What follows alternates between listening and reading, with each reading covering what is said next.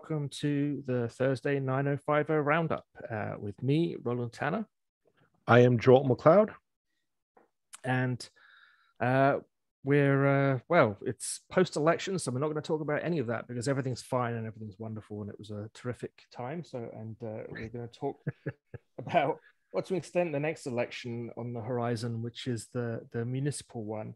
And there's a few developments there, and there's some gossip there. I mean, the big gossip in Hamilton now, which started, actually, I was partly responsible for this while the election was still happening. And when I say responsible, not because I made it up, but because I mentioned it. And that's the question of whether Andrea Horwath might now consider running for mayor of Hamilton, and whether that's a good thing, a bad thing, or what. And Joel, you have one set of opinions, and I have. Yeah. I don't know what my opinion is. I'm still working on it, basically. I got it. My opinion is, I ultimately I don't think she should, and it's not because of electorability. It's more of just the principle of the matter. Of she was a city councillor way back in the day, at the start of her career. Before she ran for the NDP, and then becoming the NDP leader, and then the leader of Her Majesty's Loyal Opposition at Queen's Park. To say that Andrea Horwath did not have an illustrious career in politics is an understatement. She has represented Hamilton Centre well, I would say. Her track record has been one of positive things for Hamilton Centre. That being said, I do have issues with politicians who constantly just shuffle around jobs. We kind of saw that in the last provincial election of Jason Farr deciding, well, I'm going to run for the Liberals in Hamilton East Stony Creek, albeit that was a failure. But it's this idea of a humiliating failure. I think we need an adjective there. Let's just say humiliating failure. But I'm not saying that's going to happen to Andrea running for mayor, but I do think there is a point of this municipal election. There is an appetite for change in Hamilton. We have covered it a lot in this podcast. There is a grassroots movement of we want a new face in at City Hall, and you have to wonder if Andrea is running. Is that really a new face? We know she's established. We know kind of what she would do, and it kind of get the sense of City Hall is a consolation prize for somebody who doesn't know when to let go. I know what you mean. I think on the whole, I don't agree because partly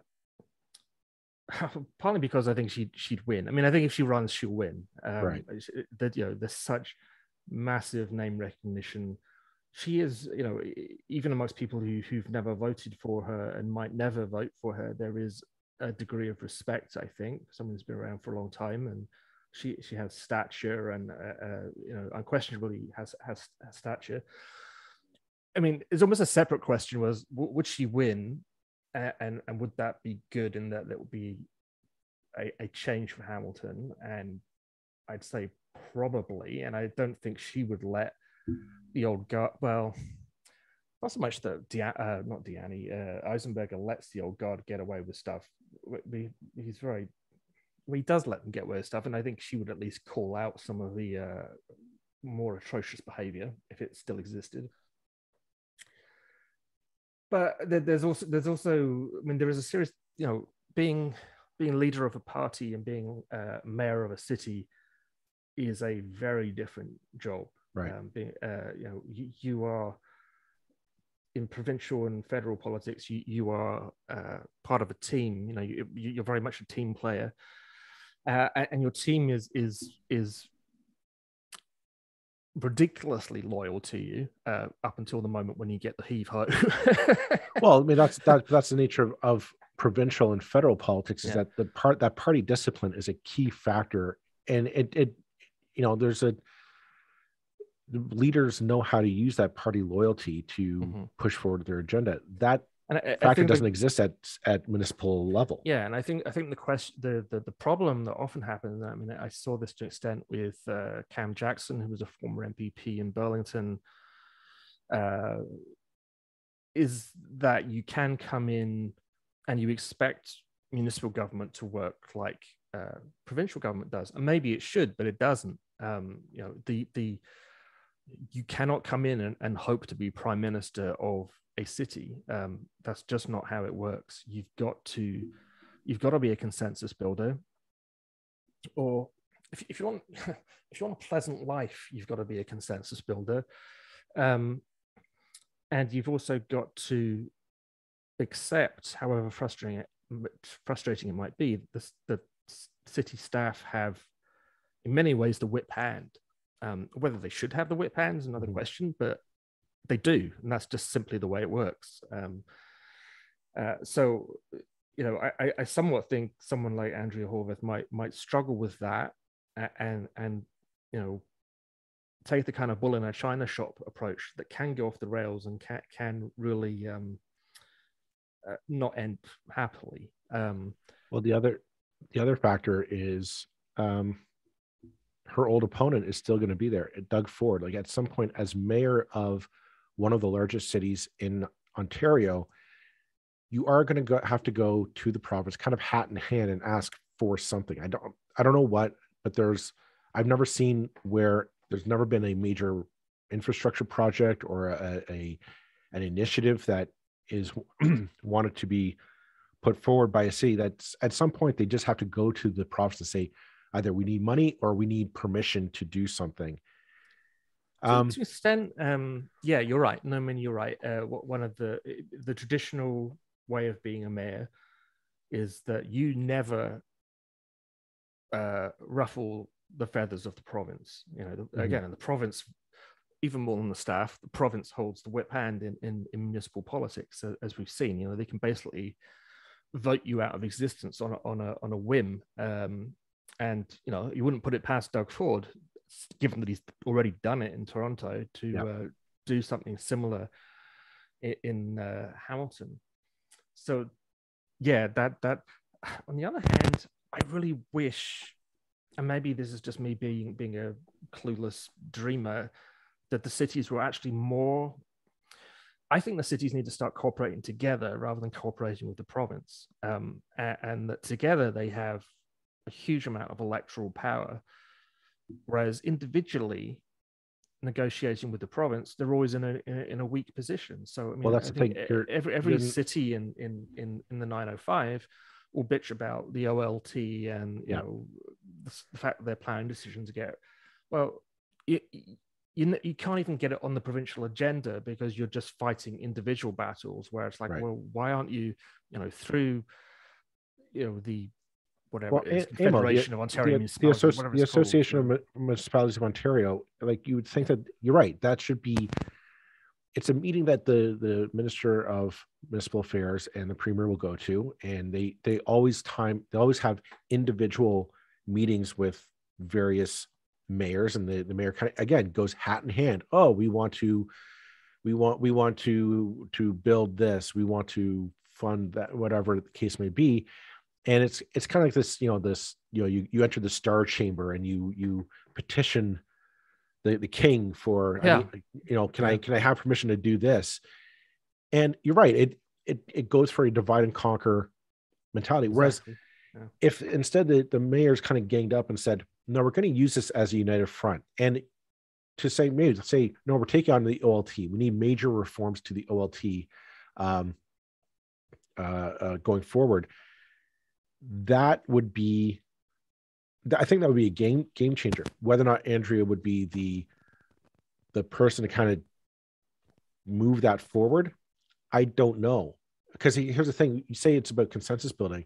My counter argument to that is, if she was a consensus builder, she would be premier right now. Yeah. Like we just saw that. Like, she did not build a consensus amongst the people of Ontario to push forward an NDP agenda at Queen's Park. I picture Andrea Horwath more in the kind of Street Fighter mode, and that's kind of her vibe as leader of the opposition is which is fine. I mean, it's very much the traditional thing that leaders of the opposition do. But so it's very different. I think ultimately, if she chose to run, chose to run. Sorry, I'd welcome that. In that, winners win, and it certainly would. I don't feel that the municipal election in Hamilton has quite come alive yet. No. And it needs to. And a really stonking, hot mayoral race will bring with it change at the other levels, because people will come out and vote. Well, here's the other argument why I'm kind of against former levels of politician running for mayor is there's talk. Bob Bertina has also said that he's interested in throwing his hat in the ring. Mm-hmm. He hasn't done that yet, to my knowledge. He hasn't filed the paperwork. No. Oh well, yeah. Okay. He's declared. He said verbally. He said publicly, I want to run, but he hasn't actually done the work and gone down to City Hall to file the paperwork. So that remains to be seen. But again, it's like where is it a fresh voice is my question, and I think that's the attitude that his Hamilton. The grassroots of Hamilton want is that, no, we want somebody fresh and new who's accountable to us, not some other power broker within the city. Does Andrea and Bob running feed that narrative? I don't think so. I think it's just, again, another I don't know what the right no, it's a fair point. It's a fair point, and she was leader of the NDP for a long time, and obviously there's been electoral success. I kind of resent the process of ever saying that someone who repeatedly loses elections has been a success, but in a party context, she's been a success. But innovator, not necessarily. I don't know. So I do think. And you're right. The someone like Keenan Loomis is his problem is that he's a blank slate. It's also his strength is that he's a blank slate. Yes. We simply don't know what he would be like, or we can go by as his public pronouncements, which are progressive and which hit the right notes. But we'll wait and see. Again, unfortunately, it's simply. I think he's got a good shout, as long as someone like Andrea doesn't enter the race. And again, it's just politics sucks in terms of the whole name recognition thing. But there you go. Well, why don't we take a break there for our first sponsor break, and we'll come back with more shenanigans around the region.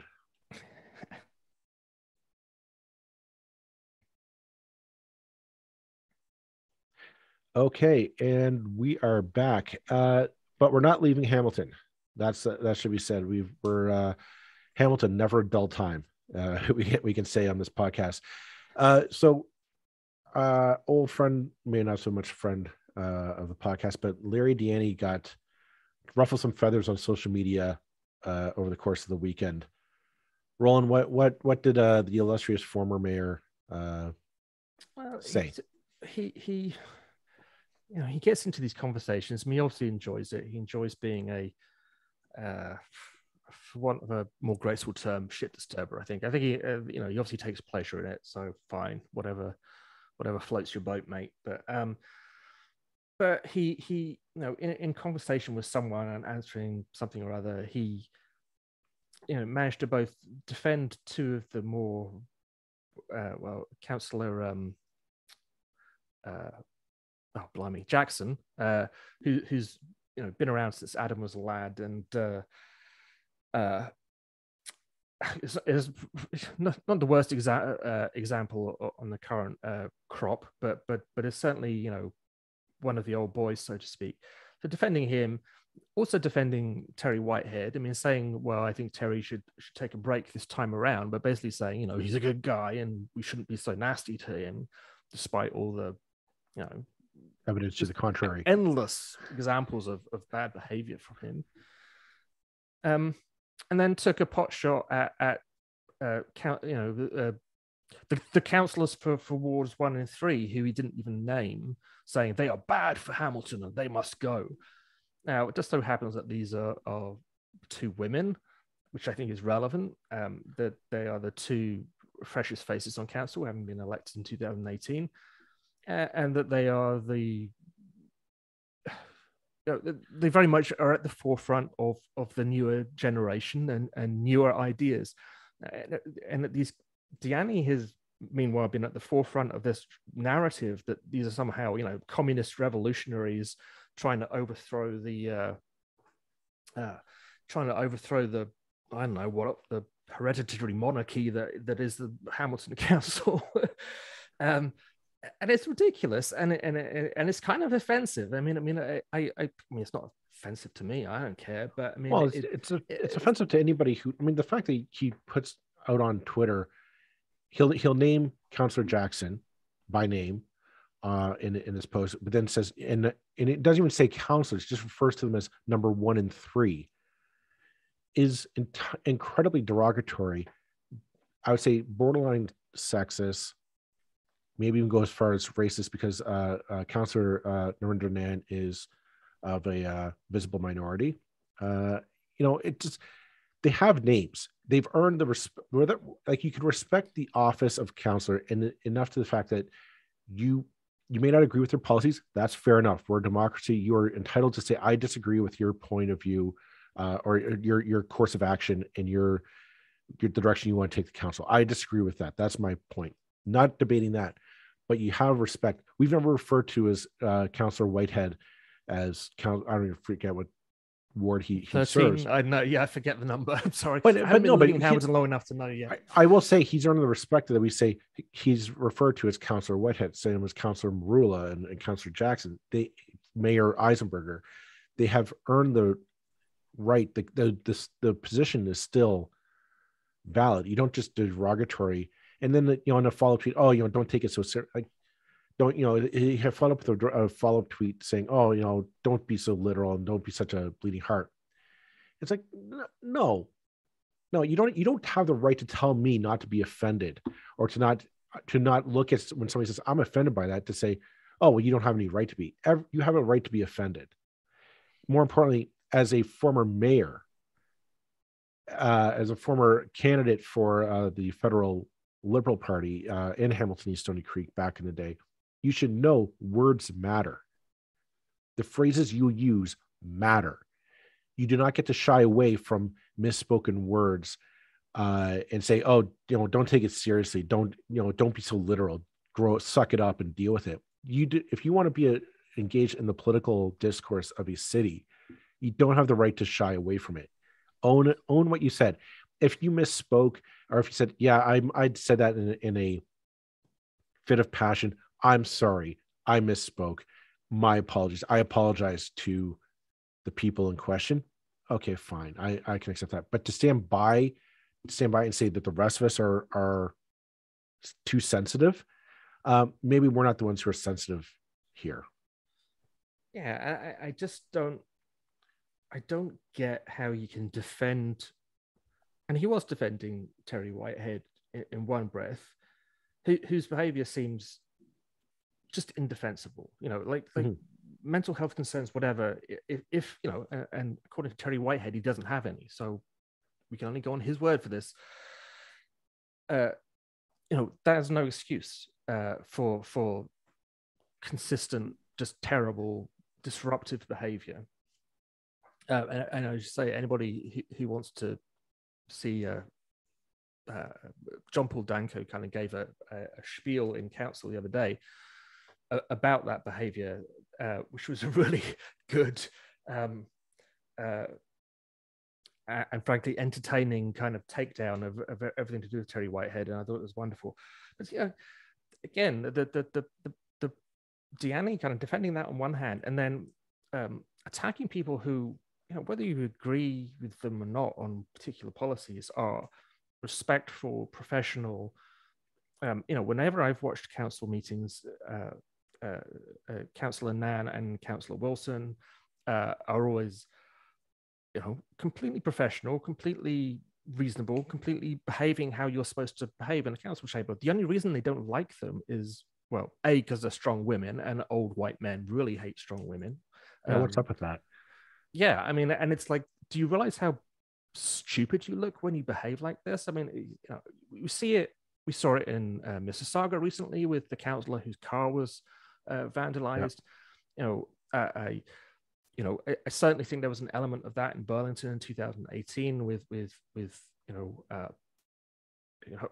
again, I'll quote Marianne Mead Ward, a phrase that she uses. It was like, well-behaved women don't get things done. Right. I mean, but being a non-well-behaved woman gets you just so much abuse from the old guard at whatever level of government you're at, and I will completely go along with Marianne on that count.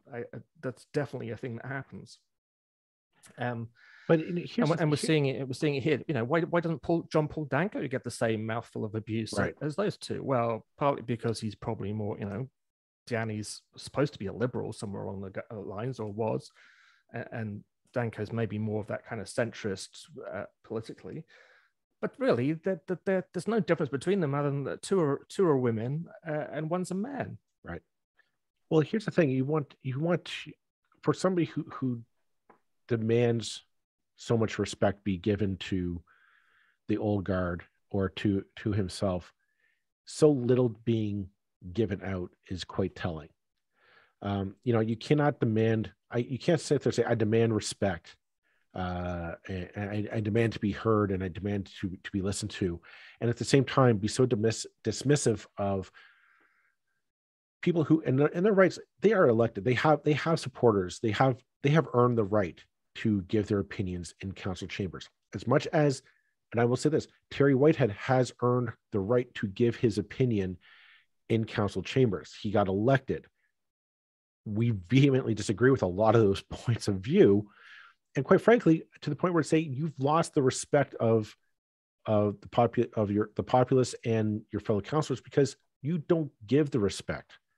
Like you don't. You have the right to be the councillor that you want to be within the rules of procedure, within the rules of decorum and civility that we expect of elected officials, and that's what Whitehead doesn't have. He's no, you know, he is a hand grenade lobbed into the center of the council chamber at every meeting he attends, and you know, thankfully he doesn't attend all of them, or even the majority of them. You can't be effective if every time you walk into a boardroom or into a meeting room, your first reaction is, "I'm going to kick over the table and throw the papers up in the air and say, demand that you listen to what I have to say."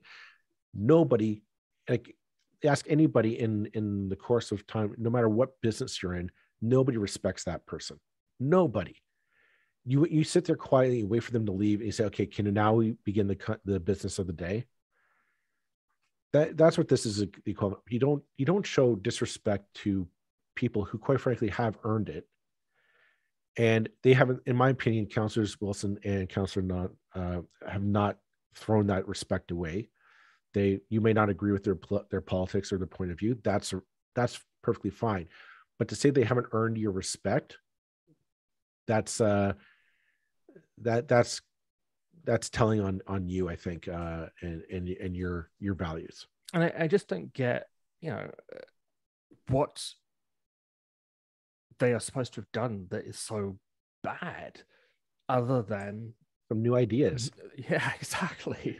Like, you know, is new so chat. Like, that's what I guess it comes back to the old white man argument. It's like, is that the danger here? Is that, oh, it's new and different, therefore it must be bad? Like, it just scare you that much that maybe this is an idea worth pursuing. Maybe just experiment with it and see what happens. Is that terrifying? Thus far, I think the two councillors concerned have ignored this kind of stuff, as is the usual thing to do in politics, is just pretend it doesn't exist and eventually it will go away. But they both actually responded to the tweet with some panache, you know, and Councillor Wilson pointed out, it's like, you know, this is a guy who's just pissed off because he wanted a free seat on council for a year in Stony Creek after Brad Clark was elected to Ottawa, and they were part of the majority of councillors who voted against Deanne. Now, part of the majority, perhaps also at the forefront of organising that majority, but nevertheless, there's a huge amount of sour grapes here from a guy who had his time, won his elections, and it's just annoyed now that he's no longer relevant. And sorry, Larry, you're just making a fool of yourself. You really are making a fool of yourself, and no one's buying what you're selling. The people who are going to be voting in the election, those councillors are going to be re-elected very easily because they've been outstanding. And shut up. If you want to defend the councillors in the other wards, sure, go for it. That's your right. But the voters who are going to be voting in Terry Whitehead's ward don't care about Maureen Wilson or Narinda Nan because they're not voting for her. It's just... All right. Well, we have one final thing to chat about, and it's still a bit of an update on in Burlington. There's a bit of an update in terms of city council's policies. So I mean, the city council. So the root of the whole Ward 4 closed session meeting stramash. I know that's probably not a word that's used much in Canada, but anyway, fight, whatever, conflict, controversy, was that for the last 2 years, Shawna Stolte had been pressing for an update to the closed meeting session protocols. And basically the other councillors had resisted this and said, there's no need, it's fine. All this exploded into the Integrity Commissioner report of a few weeks ago. And a review by the closed session meeting dudes, A-list and the people who are paid to sort of check if closed session meetings are within the rules. And finally, it also resulted in a review of the closed session meeting protocols. Now, the mayor has pretended, and other councillors will pretend and have pretended that, actually, this came from other councillors, it wasn't, we're always supportive of this.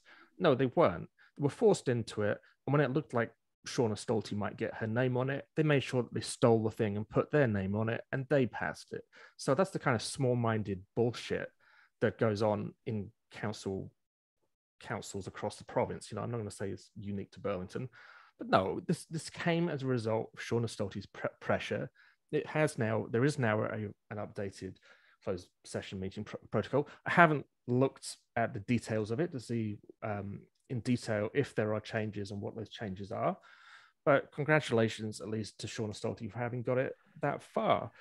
And no, they'll have found a way to make sure that her name is not attached to it in any way, shape, or form, but it's entirely down to her that it's happened. So well done on that front. You have to wonder the whole rigmarole over disciplining her and sending her to the Integrity Commissioner. Like, what? Here's the thing. Her whole beef was, we don't have a policy. Like, there's no guidance. It's just whenever we talk about something that remotely at some point we might have to go into closed session, well, the entire meeting goes into closed session. Well, that's overkill. And we don't actually have a guidance of like, well, when exactly is it that we should be going? That's what she was ultimately asking for, is I want to know the exact topics that we should be going in and out of an in-camera session, as opposed to saying, oh, we're going to talk about let's say the Robert Bateman High. We want to talk about purchasing it. Okay, so the entire meeting has to be in camera. Like, we can't figure out what exactly we should, some of this has to be in public. This is using public money to buy public land. Don't do this behind closed doors. I find it's interesting, though, that now she's, the fact that a change in policy has come forward kind of implicitly says she had a point. She was right. There was no policy. We needed a policy in doing it. And so to me, it comes across a bit petty to have city council all of a sudden now say, oh, well, we had a discipline because she broke the rules. Like, okay, maybe. Do you need to fine her 5 days salary? It was like, it's kind of one of the things like, maybe if you're going to admit to her, like, well, you had a point. We don't have a policy. We need a policy. She pushed it to the extreme, and not. Well, I have to get to this point. She pushed the issue, made herself unpopular with her colleagues, made herself unpopular with staff, and again, can I quote Marianne Mead Ward? Well-behaved women don't succeed in politics. Shawna Stolte was a badly behaved woman in politics, and she's, to be honest, followed the Marianne Mead Ward playbook of like, I am not going to stop. I'm going to keep on bitching about this, even if I'm the one person on council, even if I'm driving you crazy, and I'm going to stick with it until you give me a concession. Now, she's got a concession. I don't think it's going to, I haven't looked at the new protocol to see if there's any significant changes, and I will do that. And I'll also be interested to see how agendas and minutes coming out of council, to see if there's any change in how they're being put together. It does say something. It'll be interesting to see. But it does say something that role reversal, right?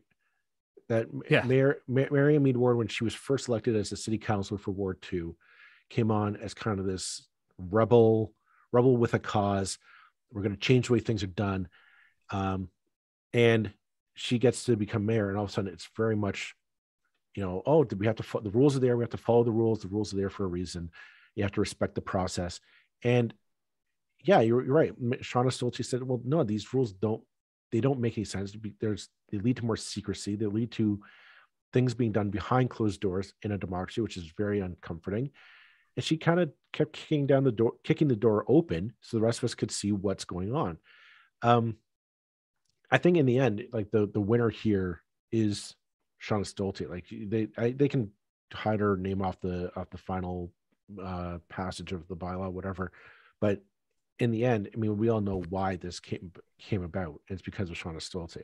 Yeah, and I absolutely think that's the case, and I felt that was likely to be the case from the outset. It's like, you want to now. I mean, I think Shawna was. I'm using first names here. I mean, I know Shawna probably better than most of the other councillors, or probably any of the other councillors. However, so bias, whatever you want to say, fine. But